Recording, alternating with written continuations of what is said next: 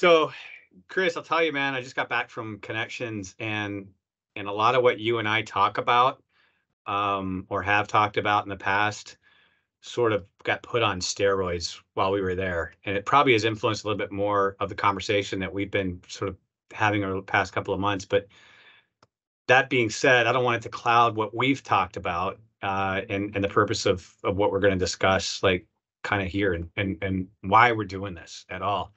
Um, as a portfolio specialist in the Salesforce practice at Perficient, I'm tasked with, selling not only our delivery model, but also kind of bringing to the C-suite, to the executives, to the businesses that I talk to in manufacturing, what's our point of view, and how do we think about the solutions that Salesforce has out there.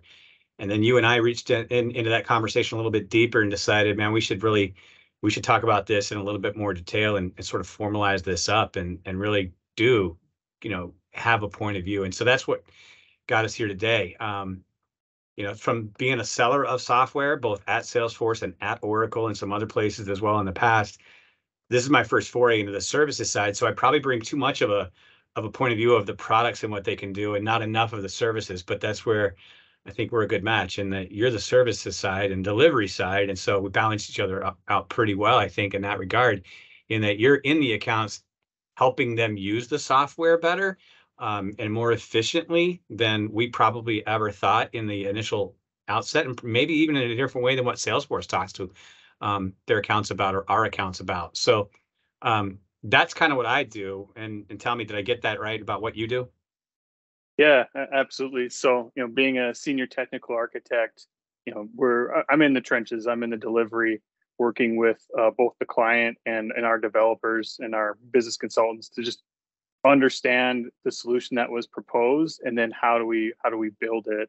And that always starts with the foundation of, well, this is the happy path, this is the standard functionality. But you know over the years, just the experience, like no one is ever 100% the happy path. I always joke is like, our goal is 80/20. If we can get you to leverage 80% of the Salesforce standard features, we're doing pretty good. That last 20% is probably going to be specific to your needs, whether it's a specific system you got to integrate, some specific business process. And as always, it's always the 20% that costs 80% of your budget. So yeah, it's what I've been doing for 10 years now in this ecosystem, whether it's building product catalogs, from a CPQ or B2B commerce standpoint, whether it's just getting data into Salesforce. It's really going through there and working with manufacturing clients to understand, what are your needs, what are your specific needs, and aligning to the platform where we can, and then customizing and fine tuning it to their specific needs, so they get value out of what we're building. We're not just throwing another license, another piece of software at them, but they're going to get value out of it and be able to grow with it. Yeah, and as I think about, like, what makes us different than anybody else out there talking about this stuff, right? I almost kind of shudder at using the word expert, because I don't think anybody sets out to be an expert. They kind of grow into the role just through experiences and interactions and just over time, right? I mean, you've been doing this for 10 years. I've been doing this for 10 years and plus on the SaaS sales side and now on the consulting side. So I think the power of one and one on both sides, both from selling Salesforce and now selling the consultative services, and you're doing the delivery and talking to so many different clients, it's that whole makeup of just experience that kind of gives you and I think a different lens on this. But I'll shy away from the word expert, and I'll just say perspective, whatever you want to call it's out there, that can lend a little bit of a different lens to the whole thing. And when I think through, like, what's going on today, I mean, we're seeing a lot of budgets being trimmed up. We're seeing a lot of projects being slowed down. There's definitely this, undershuttering of, is the economy going to hit a slowdown? Are we going to keep on track? I mean, all indicators financially, economically seem to point in a different direction if you're seeing the stock market every day, and what our clients are doing and how they're speaking. And so there's almost this, what's causing the slowdown, and what's going on there. I mean, regardless of what the forces are, we're still seeing it in our accounts, right? They're slowing up, and they're trimming and looking for cost efficiency. And that's really a business challenge that's crept up in the last 6-8 months, that's really starting to come to fruition.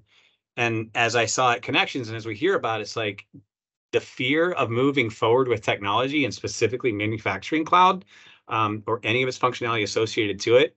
I want to put that kind of like, I want to table that and just talk about what it can do and why maybe rethink about that approach. Do you want to really slow down, or do you want to have more efficiency within the business, more visibility in the business, more capabilities to predict, using features that Salesforce has built into their solution sets, right? I mean, we heard a lot about AI, and we heard a lot about Chat GPT, and we heard a lot about their data cloud offering and all the different data streams that you can leverage for better insights into the manufacturing business itself. And that's kind of the cool part of where you and I got started. Is like, wow, really think about how many areas of a business it touches, right? It can touch sales, it can touch, and we don't go into different aspects of this, but right, it can touch sales, it can touch finance, it can touch inventory control, it can touch storage, it can touch, what else did we say? What else can it touch? Yeah, we were the forecasting and the sales agreements. Those are two features that are really sort of the pinnacle of the product that get highlighted quite a bit. Sales agreements giving you that ability, giving you the data model, but also starting to give you a process to follow to capture potential sales. So, for a little background on it, traditionally we have opportunities, net new things inside Salesforce. You're tracking net new sales. This is great. Like, I got this hot opportunity that might result of this, but what happens once you've closed that hot opportunity, and now it's a regular account, it's the everyday account that you're calling every quarter to hit quota, or every whatever frequency you're hitting it at. Sales agreements give you that other record type to sort of capture that momentum. Like, what do you think this partner is going to do today, this quarter? Are they going to do 100 units, 200 units? It's not, it's not an official agreement. You're not holding anybody to it, but it gives you a data point. It gives you a data point to measure, okay, we're expecting this many sales and we've done this many sales. So what's our gap? Are we short? Are we ahead for the quarter, for the year? And now you're getting some valuable sales insight into not just like the hot new deals, but again, the traditional run rate business, the business you've already won, and then how healthy it is. And so I really think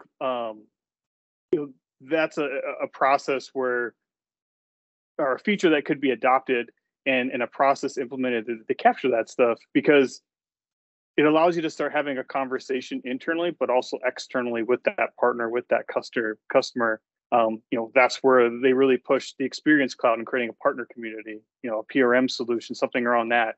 You need to have this constant contact, this collaboration with your partners, and you can sort of expose that.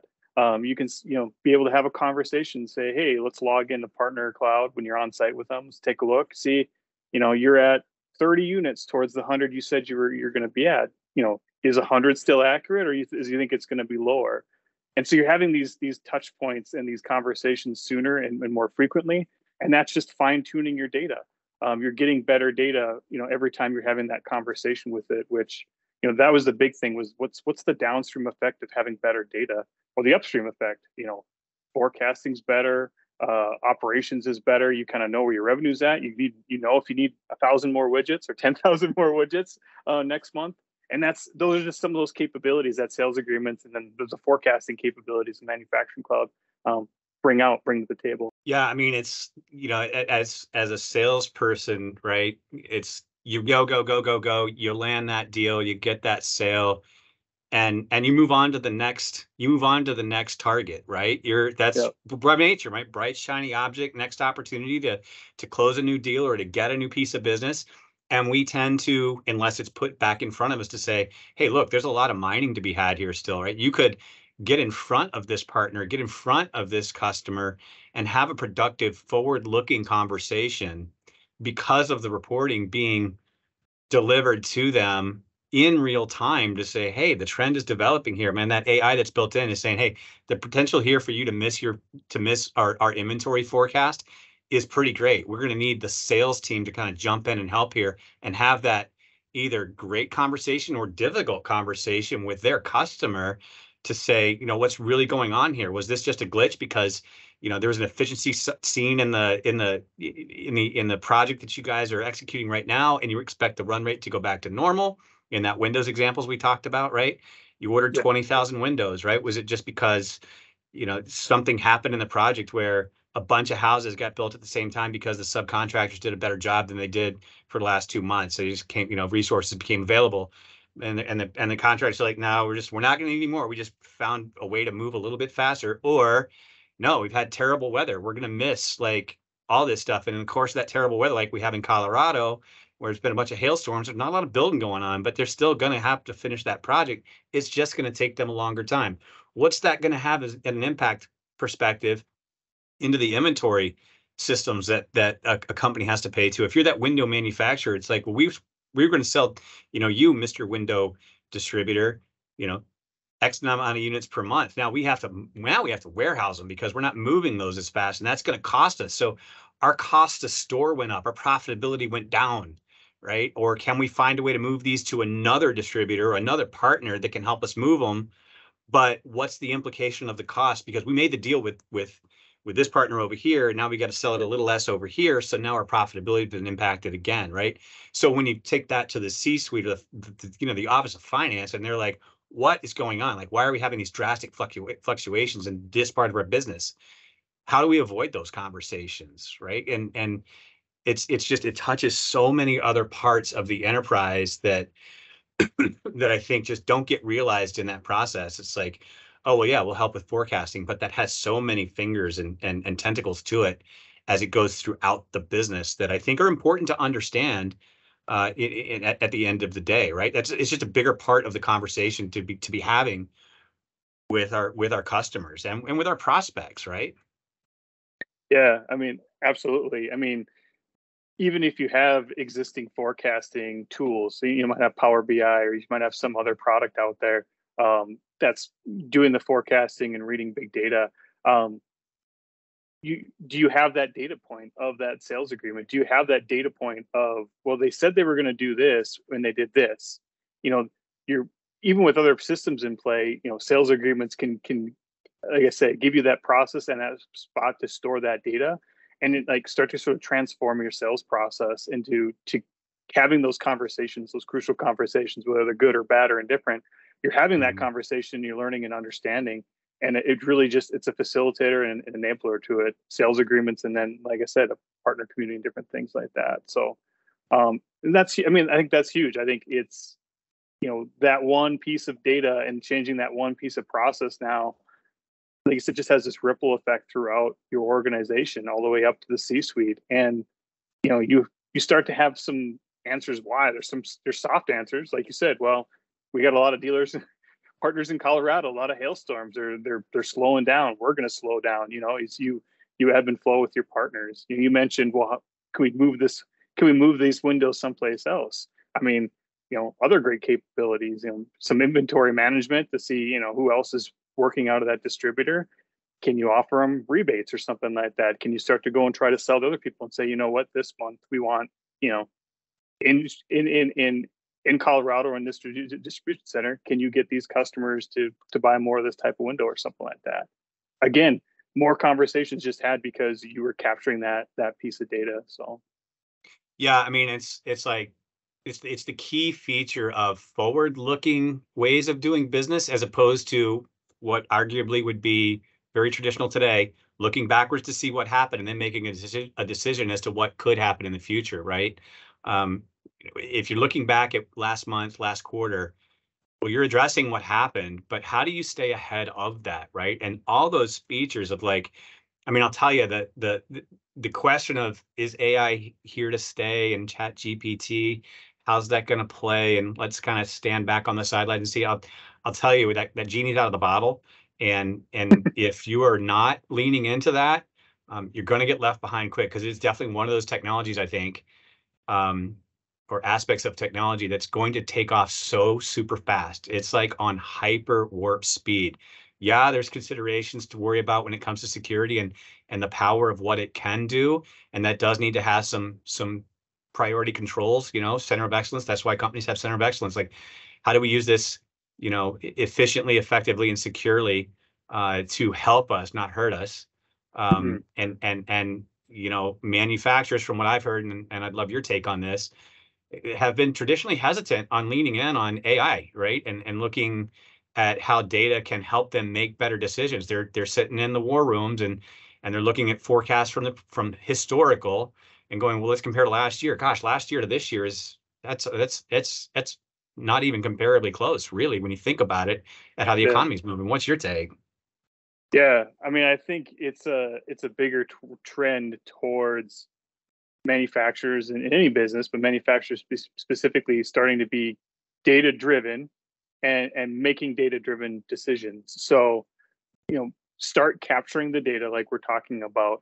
What are the interesting data points that you need to make a decision on X, Y, and Z, whether it should be a new product or a new sales strategy, anything like that.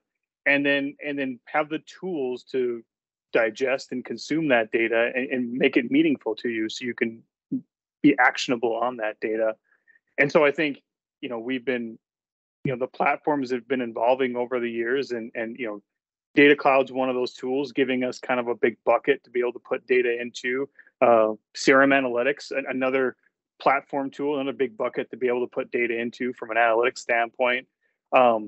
Those tools, that's what they're there for. They're there to start helping you capture and aggregate data from Salesforce, historical data from Salesforce, or your other enterprise systems, and start to try and make some sense out of it. And then AI is just the tool on top of it. Like, AI is the next tool. Instead of having a data scientist having to come up with an algorithm and different things like that, or a room full of data scientists working against it, AI can start to automate that and go through this data and start to give you those insights faster than you normally would. So AI, I think, is the enabler to make all this data and all this work that we've been doing to capture data actionable in a reasonable amount of time. Yeah. Man, it's one of those, we talk about, a 360-degree view. There's a 360-degree view of your customer, which is one thing, but there's the 360-degree view of your technology and what it can do. And yeah, I mean, there's technologies out there, right, when you can start to tap into back office systems and other systems of record, invoicing, ordering, risk, payment, financial systems, and take that data and ingest it and make logical, smart segmentation decisions in real time, and put that into the power of the business user and not the data team's hands to sift through and come back about 6-8 weeks later and go, okay, here's what we got, here's what we know. It's like, my gosh, that was a month and a half ago.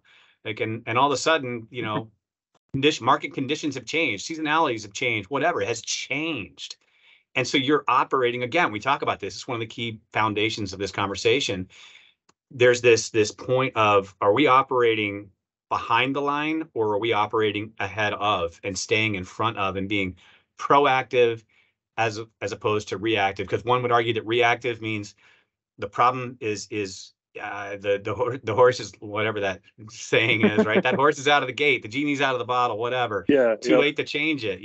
If we'd have known that, right? If hindsight being 2020, hindsight can't be 2020 anymore in our industry. You have to be able to take advantage of what's out there and available, so that you can avoid that hindsight 2020 statement within your business, right? Yeah, absolutely. And I think, So, yeah, and that, bringing it back around. I mean, I think sales agreements and the other capabilities of the manufacturing cloud, forecasting and some of the additional features, Tableau CRM, the PRM piece, all that stuff. They're practical, they're pragmatic, down to earth features that any company can see some value of implementing. Whether you're at that point where you're still using spreadsheets for forecasting, and those spreadsheets are getting cumbersome and you want to move out of that, or if you're a larger enterprise and you have big data analytics and different things like that, there's still value in manufacturing cloud in these features and capabilities. It's like, basic blocking and tackling, I feel like, is where these features come into play. Fundamental to just improving your business and transforming your business, not just digitizing existing processes, but like transforming how you do business to like you said, start looking ahead and being proactive on things, and fundamentally being, data driven and data insightful. So. Yeah, couldn't agree more. It's an imperative anymore to start looking at this with not hesitation, but with a welcoming aspect, I think, to it, because it's here to stay, and there's so many capabilities to help lend positivity is not the right word, but just to lend, an easier way to do business process, right? And starting small, right? Find those single use cases that mean the most, but that are the easiest to pretty much execute on, and then grow from there. Like you're not going to do this in a day, right? You're not going to boil the ocean, but it's very much I mean, you've seen it in projects. It's like the manufacturers or that you work with and the customers that you work with, right? They're not boiling the ocean. They're like, let's just start with this, and then we can grow from there. But as we get used to it, we started with a small fire. Now we have a bonfire of success and adoption across the organization, because that's the other thing to keep your eyes on too, is the adoption and the utilization of the processes that you're putting in place. Are the hands on the keyboards actually doing what they're designed to do, and using this that we set up? Yeah, I think that's the other part of the equation. So, we've talked about the capabilities of Manufacturing Cloud and just the broader capabilities of the Salesforce platform. It's one piece of the puzzle, right? It's people, process, and technology. And Salesforce, brings these technologies to the table. Like, there's no doubt that there's some great features, great functionality across there. But just buying Salesforce licensing, standing the org up, finding a partner to build, to set up sales agreements or whichever feature you want, that's only part of the battle. You really got to think about that process and the people side of it, identifying what that new sales process should be. I mean, obviously look at how you're doing it, but reimagine the sales process and what it looks like from a customer, and the best possible experience that you could give your customer that you're dealing with. And then the people, like being able to train those people. So, organizational change management is just a whole other ball game next to just Salesforce development. And I think that's one of the key benefits of working with us, working with Perficient, is we have a whole business unit dedicated to organizational change that we can partner with in the same project at the same time, to be able to say, okay, this is the features and the process change that we want to introduce, we want to roll out. Like, what's the best way to do that to get everybody on pace? Because you're absolutely right. Like, we can build a partner community, we can build out sales agreements, we can build Salesforce out, but if the people doing the work don't get it, doesn't jive with them, they just don't understand it, you're not going to get that value out of the investment you made. And then I think too, you don't have to boil the ocean as well. I think it's important to think about it in the right size steps. And I mean, that's going to be different for every manufacturer. Might be very small for a smaller organization. They must be much larger for a larger organization. But I think that's where we have a lot of success, is with our methodology. One of the benefits of selling the solutions, selling services versus just the product themselves, is you get a team that's skilled in the technology, in being able to build and deliver it, but you also get a team that has a methodology that leads to a success, a satisfied customer, our client in the end. And if our client's happy, then the rest of their bosses, their team is happy. And I think that's just a good recipe for long-term success. Working with the Salesforce partner, working with the client, it comes back to it's easier, just like with sales agreements, it's easier to sell to an existing company than it is to get another customer. And I think that's one of the benefits working with us, is we try to build those relationships and think about our clients just like they're important. Yeah. I mean, well, you guys do a great job on the delivery side, and we're consistently sharpening our sword on the engagement side, the consulting side, and the upfront, to sort of not only tackle the issue at hand that's brought to us with our prospects and our customers, but then just to really sort of draw out the possibilities of where they can think about going with the technology. Because as we've seen historically, we typically walk into customers and they're like, I got to do this, I got to solve this. And the question needs to be asked, I think, well, yeah, but why? Why are you doing that? And where are you ultimately going, right? Because there's the right now I got to fix. And then there's but once that's fixed, then where are you going to go? right? So, and that's somebody in my career a long time ago said, we can help anywhere we need to help, right? Don't walking in and just throwing technology at the problem without understanding the problem is a recipe for disaster, right? And so the business problems and the outcomes that are required, great place to start. The technology that supports that, that's where you plug that in. The people, the process, the outcome, to your point, right? How are Yeah. you going to manage that once it's constructed and operationalized within your company, is what's going to create the success. The technology alone can't do it unless Yep. people know how to use it, right? Um, and we can set up all the workflows in the world to help gain visibility. But if nobody's using them, they're useless, Yep. right? So Yeah. those And are I think, great points. yeah. And I would say, I think, from the delivery standpoint, I think that's where that upfront discovery, the initial engagement, that's where it's always interesting. Because to your point, it's a contract, it's a statement of work. We need you to solve this problem. But I mean, we walk into it and we look for the bigger picture. We look, okay, today we need to build this, but how does this affect tomorrow? And how these other processes that we traditionally see in manufacturing, lead intake or your product catalog or these things, how are you doing on those things? Because if we build it this way, it's going to have this impact on those things down the road. And we're not sure if that's a positive or negative.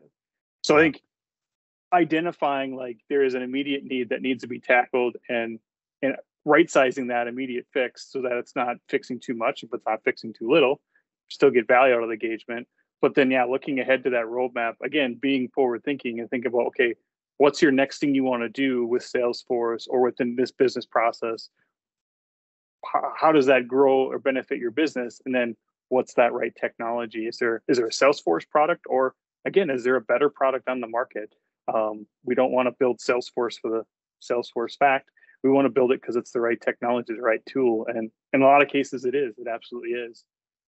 yeah, great point. I think it's probably a good spot to kind of just wrap that up and just go back to the theme of the conversation, right? How do we take what we're currently doing today and move that forward? How do we take into account historical, for sure, that plays a part, but how do we stay forward thinking and stay ahead of the next big problem that could occur? Be predictive instead of reactive in the way in which we do business, and help the company be more financially productive with insights that are being generated out of the technology and the configuration of that technology into a myriad of systems for the purposes of inventory or cost controls or proactive selling, or redistribution or order management systems, reporting, right? It touches all of those aspects, right? Yeah, And generating the right reporting to the right groups of people that need to see it in a proactive manner. And then finally, the last point is, the people and the process, right, around that technology and the workflows. And those three things right there, I mean, in the spirit of keeping it to three, I think pretty much wrap up the theme of the conversation that we've been trying to have for a while now. right, right, yeah. It's So, people, process, and technology, and yeah, when it's you get simple. those all aligned and marching in the same order, Yeah. there's a lot of value to be gained, and everybody's happy in the end.